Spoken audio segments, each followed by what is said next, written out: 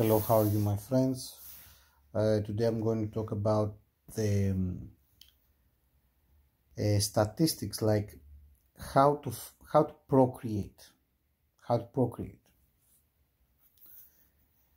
As a Westerner, the chances that you will find a woman to procreate in the West are almost zero.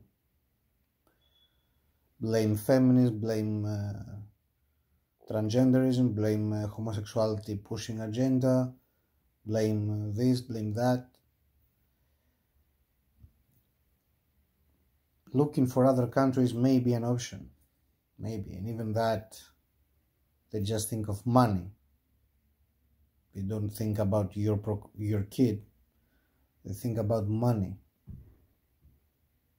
So the game is to exchange,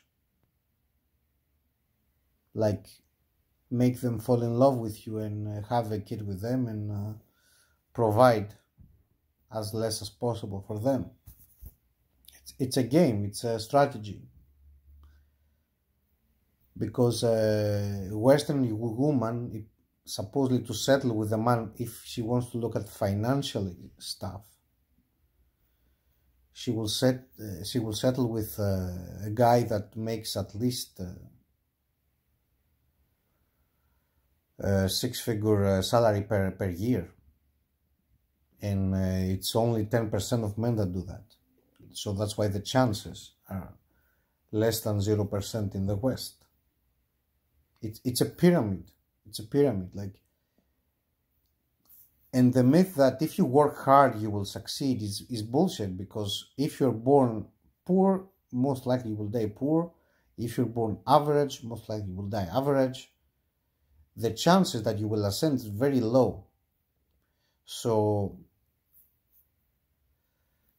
the competition is very high. So to settle with a Western woman, to find you enough profitable for her, like six-figure salary, is almost impossible.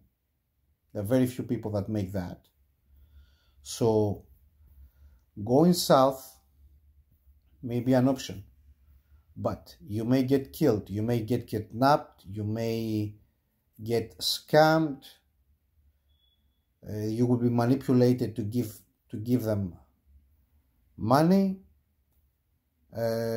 It's a tough game for the Western man. I think it's the worst period in history to be a man, a Western man, a white man especially, like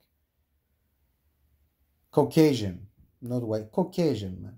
It's very tough and disgusting. I hope I was a woman or a homosexual or Latino or African or something else, but not white man. It's the worst era in history to be a white man, a straight heterosexual white man. Like, I'm suffering. It's a suffering. That's what I had to say about that. There may be a chance, a game in the South.